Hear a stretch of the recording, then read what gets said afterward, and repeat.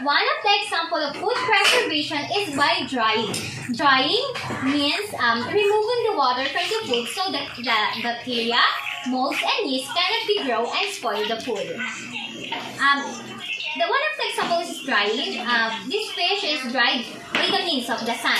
And another example of food preservation is by fermentation.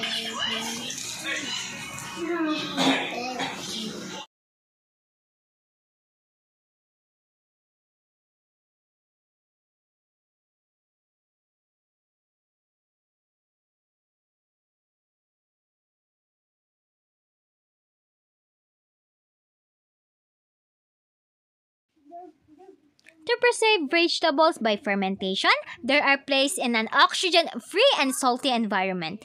This environment encourages the growth of lactic acid bacteria, which are bacteria that are good for humans. These bacteria create lactic acid, which prevent bad microorganisms from developing.